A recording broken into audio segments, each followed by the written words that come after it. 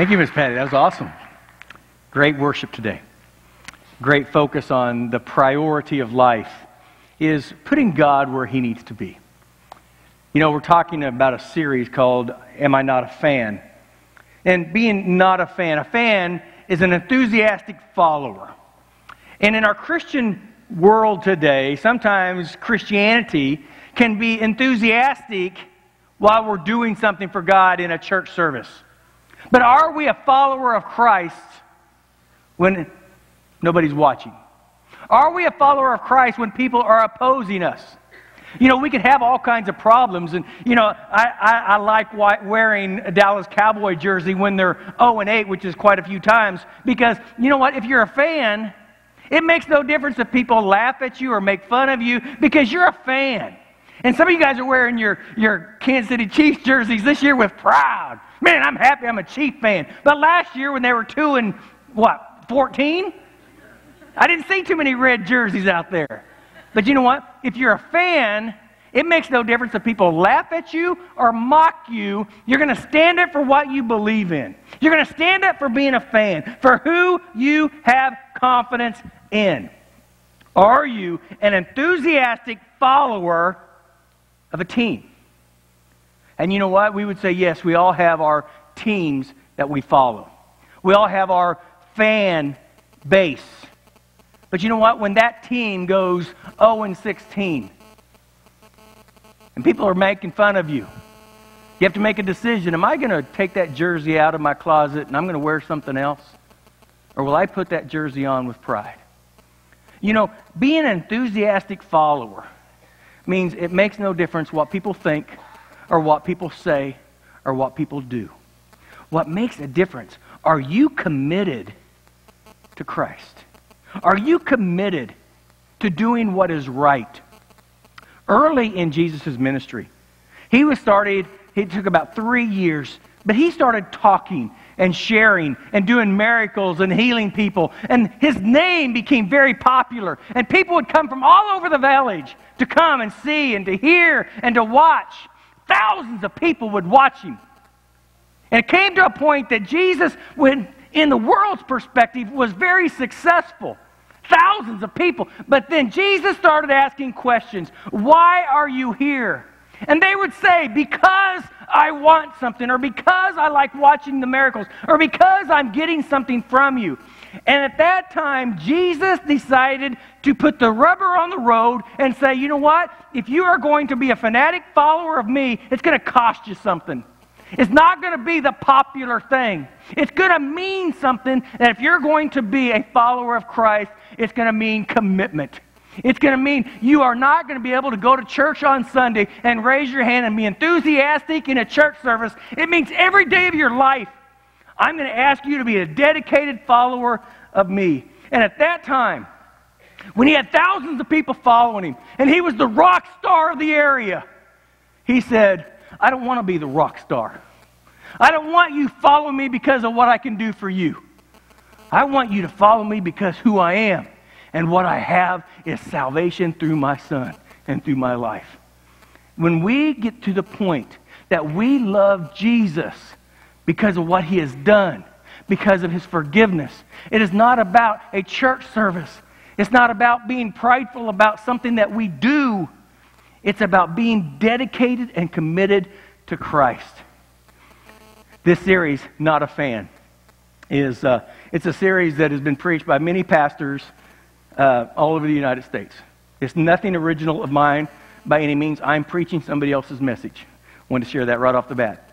But in this message, it starts off, have you had the DTR talk? The DTR talk is define the relationship. And many times early in our years when we were in college or high school, we had to have that DTR talk with somebody we dated or somebody that we thought we were in love with. And we had to say, where are we in this relationship? Am I going to only date you, or can I date other people? And when you started really loving each other and talking to each other, you started saying, you know what? I don't want you dating anybody else. Oh, that means we're serious. We defined the relationship because when we both decided, I don't want to date anybody else, I want only us, we have defined the relationship. And that is in our relational aspect. I believe Jesus is telling us right now, I need you to define the relationship with me. It is not about enjoying church. It's about being committed to Christ. Many times we enjoy something, so we have become a fan of something, but we haven't given our life to something. I couldn't tell you how many times I've had people in my office and talking to me that had wayward kids. And they say something like this: we brought them up in church. They were at church when they could walk, they were in church. We never missed church for anything. We were in church all the time. Now, I have a question. What did we do wrong? And I have the answer. Church isn't going to change their life. You could bring somebody up in church all day long. It doesn't change their life. Did you bring them up to love Christ? Will change their life. I see people all day long that go to church on Sunday morning, but they do not have a loving relationship with Jesus at all. Church doesn't change your life. Jesus changes your life. So when you see a fanaticism, when you see a team jersey, and you see somebody at the stadium and there's 80,000 people screaming for a football play, and somebody scored a touchdown or a safety, or somebody kicked a field goal, and thousands of people are screaming because a football team scored some points. Ah, great, wonderful. But you come into church and somebody radically gave their life to Christ that changes their eternity, and we sit there and say, oh, praise Jesus. Praise Jesus. Which is more important in the eternal scope of things? We need to be committed that when Christ changes our life, that we are enthusiastic followers of Christ in the world. Not on a team, not in a NFL stadium, but in life. Now, in Luke chapter 9, here's where Jesus is calling us. He became very popular. And then he started looking at his popularity. And he knew his popularity itself would not change people's lives. He knew what he was about ready to do was going to change their life. Luke chapter 9, well, let's start in verses 23 through 27. Now, when we're talking about commitment, now I know we're all on different roads of life, and we all have different commitment levels. Now, if you're not a follower of Christ, this is probably not going to make sense to you. And my first recommendation for you right now is to understand that Jesus loves you and that Jesus died on the cross for you, and he has a way to heal your life and to give you hope in heaven. Now, your salvation in Jesus Christ is not going to give you the magic pill. And if you give your life to Christ, that means everything's going to be wonderful and you're not going to have any problems. That's not what salvation is all about. Salvation is about forgiveness, and your eternal destination after death is heaven. But Jesus is talking to his disciples. He's talking to his followers. And he says something to us. He said, it's more than church. It's more than being an enthusiastic follower. It means you have to do something. And he says this in Luke 9:23. Then he said to them, if anyone desires to come after me, let him deny himself, take up his cross, and follow me. For whoever desires to save his life will lose it, but whoever loses his life for my sake will save it. For what profit if a man gains the whole world and himself is lost? For whoever is ashamed of me and my words, of him the Son of Man will be ashamed when he comes to his glory and his Father and his holy angels. But I tell you truly, there is something standing here who shall not taste death till they see the kingdom of God. In other words, he's saying, if you're ashamed of me, if you're not a fan, if you're not an enthusiastic follower of me, if you're ashamed to say my name, or if the only time you do say my name is in a negative context, said, you don't have a relationship with me. If anybody denies me, I will deny them. And then in Matthew chapter 7, he goes into a whole different discourse. In Matthew chapter 7, he brings the rubber down to the road. And I'm thinking about the stadium accesses. I'm thinking about when you try to go into the Chiefs Stadium, how the line down I-70 is like 15 miles back, and you have to inch your way in, and there's only a certain amount of ways that you can get into the stadium. And you're waiting in line to go to the proper gate to get into the stadium parking lot. And then you have to go into another gate to get into the stadium. It takes work to get into a stadium. It takes work. It's not just everybody has all access. And Jesus is using an illustration of a gate. And he's saying this. He said, it's tough. There's a single narrow gate. And it's not very popular to follow after me. But if you want to go through the straight and narrow gate, I'm going to give you life. But if you want to take the easy road, the broad road, it's going to be a road of destruction, but it's going to be the easy way. And if you're going to follow me, it's not going to be easy. You can play the game of ease, but if you're seriously wanting to be an enthusiastic follower of me, it's going to be tough. It's not going to be easy. But that's what our calling is in life. Matthew 7:13 through 21 says, enter by the narrow gate, for wide is the gate and broad is the way which leads to destruction. And there'll be many who go through it. Because narrow is the gate and difficult is the way which leads to life, and there are few who find it. Then he says, beware of false prophets, who come to you in sheep's clothing, but inwardly they are ravenous wolves. You will know them by their fruits. Do men gather grapes of thorn bushes or figs from thistles? Even so, every good tree bears good fruit, but a bad tree bears bad fruit. A good tree cannot bear bad fruit, nor can a bad tree bear good fruit. Every tree that does not bear good fruit is cut down and thrown into the fire. Therefore, by the fruits you shall know them. Not everyone who says to me, Lord, Lord, shall enter into the kingdom of heaven, but he who does the will of my Father in heaven.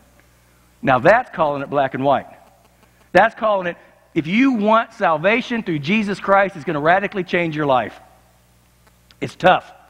It's a narrow gate. It's a gate that is very difficult to go through, and the way is hard. But if you are going to allow me to transform your life, it's going to be a process, and it's going to take work, and it's going to be difficult, but the benefit is overwhelming. In our society today, our Christianese society, what we have said to the church and what we have said to everybody that believes in Christ is Jesus is going to forgive you of your sins, give your life to Christ, and everything's going to be utopia. And people buy into that because they want their churches full. So we have a packed house of full people that go to church thinking that they're safe under the blood of Jesus Christ, but they have no relationship with Christ. All they want is they want the magic pill to go to heaven, but Jesus said there is a way. There's a way, and it's narrow, and it's tough, and it's going to take work, and it's not going to be easy. Now, you can buy into the lie of the false prophets, and that's going to come to you in sheep's clothing, and it's going to tell you all kinds of good things. And you can believe that lie, but the end result of that is death. What is salvation? Salvation is simply, I have to accept that Jesus died on the cross for my sins, and I'm going to dedicate, commit my life, not Sunday. I'm going to commit my life to be a follower of Jesus. That means I have to do things that I don't want to do. I have to give up things I don't want to give up. But in order to follow Christ, that's what he says we must do. Now, here's the illustrations that he gives to us. In Luke chapter 9, down the verses, there's about 3 or 4 verses that really define what he's talking about. He's talking to a group of people, and he's trying to make a decision whether they are going to follow him because of what that they can get, or are they going to follow him because who he is and what he's going to do. Churches cannot, pastors cannot, and members cannot come to church because of what they can get. We come to church because who we represent. And we have to be a total fanatic for what Jesus Christ has done for you and what he's done for me. What he has done is more important than any ball game. What he has done is more important than anything a college or an NFL team could ever possibly do. You know what? That Dallas Cowboy team that I like so much, at the end of the season, guess what I get out of them? Nada. I don't get anything from them. I may get a few hours of watching entertainment and get enthusiastic about my team winning or my fantasy team winning. But at the end of the day, I don't get anything out of a team. At the end of the day, I'm wearing a jersey. At the end of the day, I've enjoyed watching a game. But when it comes to Jesus, at the end of the day, I get something. I get somebody that's going to absolutely change my life. I get something. My sins are forgiven. I have been redeemed. I know that my sins are not accounted to me because Jesus died on the cross for me. I can be a fanatic for the cause of Jesus Christ because of what He has done for me. At the end of the day, in our world, we don't get much out of that. We don't get much out of a football team, basketball team. Oh, it's entertainment, but it doesn't change our life. So here are three things that He says. In Luke chapter 9, let's start with 57 through 62. Now it happened as they journeyed on the road that someone said to Him, Lord, I will follow You. Where are You going? And Jesus said to him, foxes have holes and birds of the air have nests, but the Son of Man has nowhere to lay His head. He's saying, if you're going to be committed to Me, it's not going to be comfortable. If you're going to be committed to Me and you're going to follow Me, I don't have a place to stay. Jesus is calling them out. If you're going to follow Me, get out of your comfort zone. If you're going to follow Me, I'm going to ask you to do something that's going to be radical. If you're going to be a follower of Christ, prepare yourself because it's not going to be easy. And sometimes we get into the comfort zone of our life. And Jesus, if He radically changed your life, if He gave you salvation, if your life has been redeemed, it's going to cost you something. It's going to cost your dedication, your love. It's going to cost your influence. It's going to say, I am going to follow You at all costs. This guy said, I will follow You. And Jesus says, listen, if you say that, that's great. But let me tell you, I want to put out the conditions in front. If you follow Me, it's not going to be comfortable. So if we decide that we're going to be committed to Jesus Christ, I'm going to tell you right up front, it's not going to be comfortable. There's going to be times that people will laugh at you. It'll be times that people will mock you. It'll be times that it's going to be financially frustrating to you because you are going to give sacrificially to the church so you can do certain things, so people can see Christ. It's not going to be comfortable. But you know what? If we're dedicated, if we're committed, it's not about comfort. It's about salvation and what He has done to us and for us. Committed or comfortable? I guess that would be the question. And then in verse 59 He says, then He said to another, follow Me. But he said, Lord, let me go and bury my father. Jesus said to him, let the dead bury their own dead, for you go preach for the kingdom of God. Now He's not saying, in context, the guy's dad is not dead. He's saying, wait till my mom and dad die. Let me get their inheritance so I will have resources so I can live on my own and I can be comfortable, and then I will follow You. Then I'll have resources. Then I don't have to worry about anything. I don't care what my mom and dad think or my family thinks. I can do my own life after they die. And Jesus is saying this. He said, it's not about doing it later. If you follow Me, follow Me. You know, we had a missionary to Morocco. 98.8% of that country is Islamic, which means it's illegal to convert to Christianity. Jesus in Morocco, hypothetically, somebody comes up to him and says, I want to follow You, but let my mom and dad die first, because I don't want to be excommunicated from the house. I don't want to not get the inheritance. Jesus is saying to this guy, He's saying, if you love Me, if you want to follow Me, do it.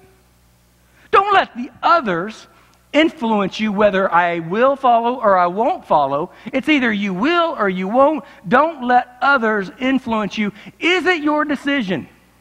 I love when we're talking about going to NFL games. You know what? You know what a true definition of a fan is? is when you're in the Kansas City Chiefs Arrowhead Stadium that has the loudest stadium in the world. Right. And you wear a Dallas Cowboy jersey in. Okay, now you are a fan because they're throwing junk at you, they're yelling at you, they're making all kinds of things. Why? It's because they hate another team. Now, they don't really hate you. They're representing the team that you are wearing. And in our fanaticism, if we are wearing a jersey that says Jesus across the back of it, and we're into a world that hates Jesus, what are they going to do? They're going to mock you. They're going to laugh at you. They're going to play with you. They're going to try to embarrass you. Are you willing to be a committed follower of Christ in a world that does not like Him? If you are, then that is an enthusiastic follower of Christ. It's not blending in. It is standing out is important. And then verse 61 he says, and another said also, Lord, I will follow you, but let me go and bid them farewell who are at my house. But Jesus said to him, no one having his hand to the plow and looking back is fit for the kingdom of heaven. He said, if you just say later, you won't ever do it. If Jesus is calling you, if Jesus is calling you to Christianity, if the Holy Spirit is calling you to ministry, is calling you to service, and you're saying to your heart, as this guy did, I will later. Not because of influence, not because of my family. I just want to say goodbyes to everybody. I just want to make sure I have enough time to do what I want to do. And Jesus, in 3.5 years, changed the world. And He's saying to us, now's the time. You can't know the truth and not be impacted by the truth. It's either we accept what God has called us to do, or we are not. We are not called to be a church on Sunday morning. We are called to be a church that impacts a world 7 days a week.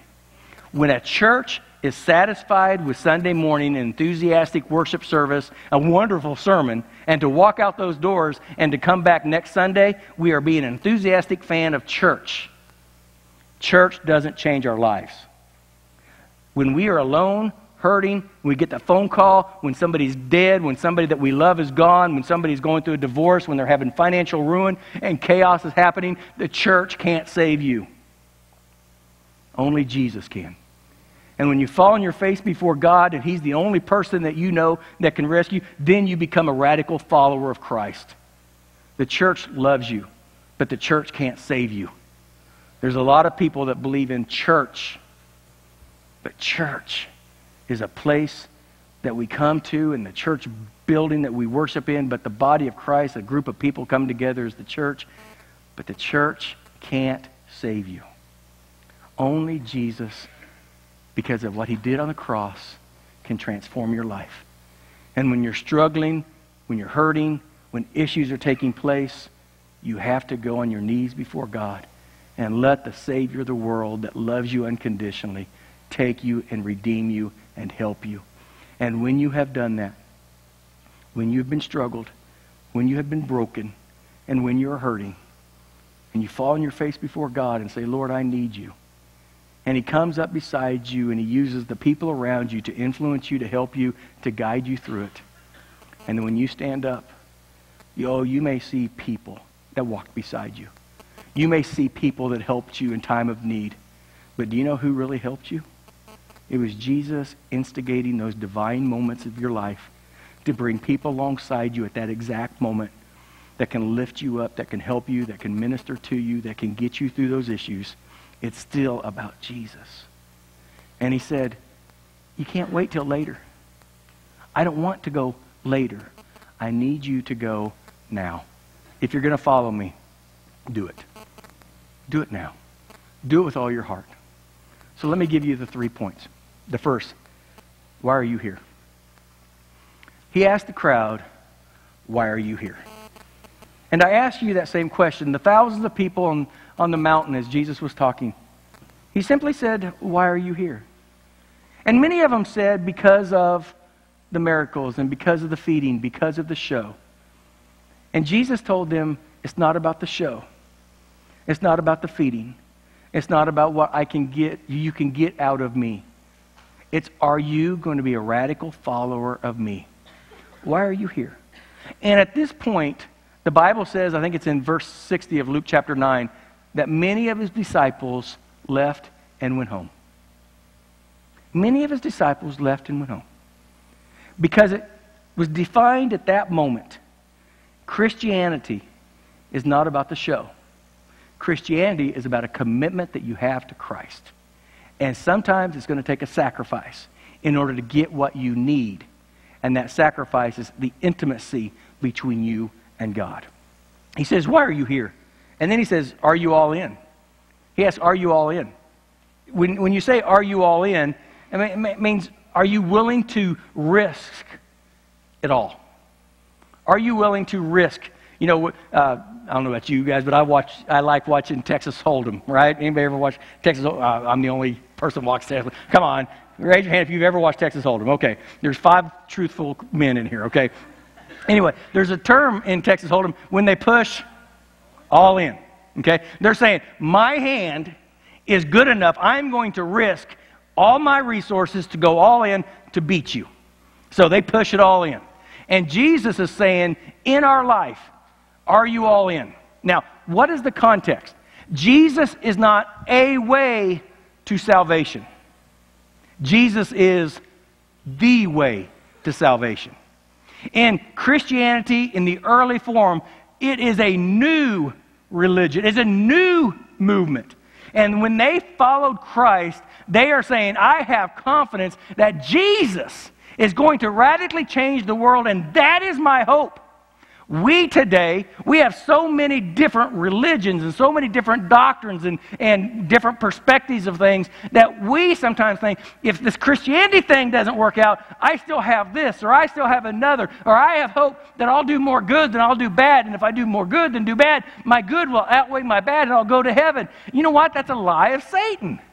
There's only one way to heaven, and that is through Jesus. And the question is, are you all in? Do you have your faith in Christ and Christ alone? And then the last one is, have you made it your own? Have you made it your own? You know, sometimes we become fans. I'm going to use the Ludwigs. I don't know why I'm going to use the Ludwigs, but they're easy to use and play with, so I'm going to use them. Fred Ludwig is a Boston Red Sox fan. Right? Would you agree with that? Fred grew up being a Boston Red Sox fan. He loves the Boston Red Sox. Guess what all of his kids watch? The Boston Red Sox. They watch the Boston Red Sox because that's what they grew up watching, the Boston Red Sox. And now they love the Boston Red Sox because that's all they have loved in their life. My question is, are they truly Boston Red Sox fans, or are they Fred Ludwig fans? Honestly. Because if they are not truly Boston Red Sox fans, they may fall in love with something that their dad loved, but they don't truly know. Christianity is exactly the same thing. Many times we have grown up in church, and because my dad and my mom grew up in church, I have gone to church. I have grown up in church. I like church. I like the youth department. I like the music. I like church. But it's not mine. Jesus has never really been mine. I come because mom, or because dad, or because I like it. But I'm truly not a fan of Jesus. Until we have a commitment to Jesus personally. Until we know without a doubt it is mine. Until I know when chaos takes place that I still love Jesus. I'm not coming to church for mom or for dad or for the preacher or for anyone. I come to church because I want to have a relationship with Jesus. And it's my relationship. And it's not nobody else. Can we know without a doubt that Jesus is my Lord and my Savior? Because until we get to the point that we go through that narrow road, we're staying on this broad way of convenience and comfort. We're playing the game. We enjoy life, but we do not have the intimacy with Christ. So what happens? It happens in every church that I've ever been to, is we play the game of convenience. If I like church, if I like the music, if the preacher preaches a good sermon, if it's comfortable, if they can meet my needs, I'll go to their church. Folks, this church cannot meet any of your needs. The thing that I have to do is I have to proclaim the name of Jesus. I have to lift up the name of Christ. And when Christ radically changes your life, you'll realize it's not about what the church can do for you. It's how we together can change people's lives for the kingdom of God. And when we get that in our hearts and in our lives, we become enthusiastic, radical, committed followers of Christ. This month, the entire month, we're doing a series, Not a Fan. I don't want us to be a church of just being a fan.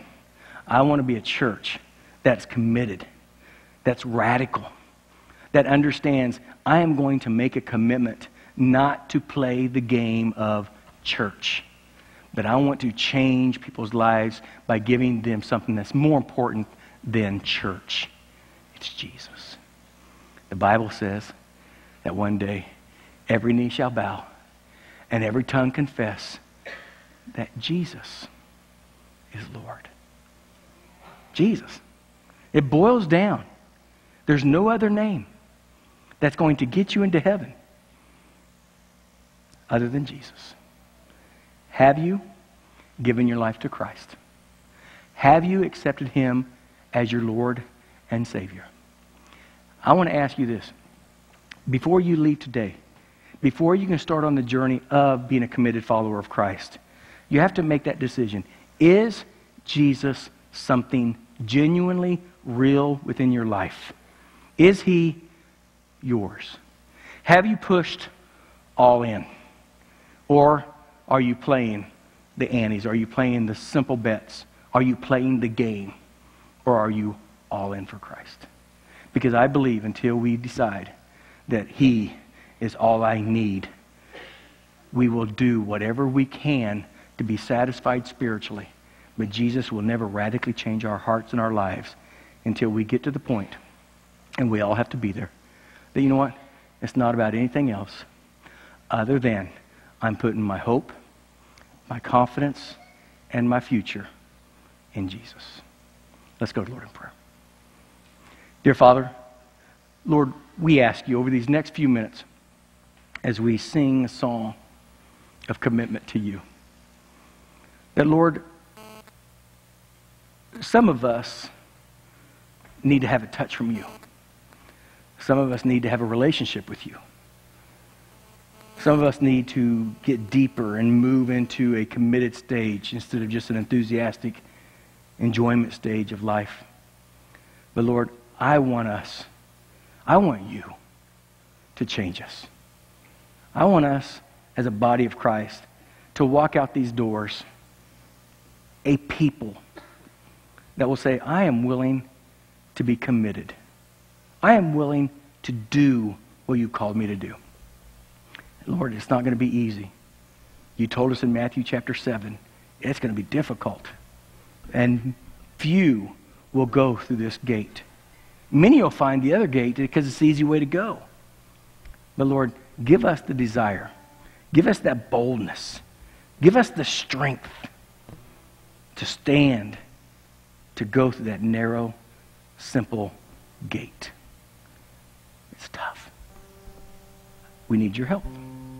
So please give us that strength today. And Lord, during this invitation, I ask you right now to walk through the hearts of every person in here and to tug on that heart and to make sure that person has a relationship with you. A relationship that they understand that they cannot go to heaven without you. Their sins cannot be forgiven without you. And they know right now that they need to be dedicated to you for their salvation and for their future. Lord, give us that hope today.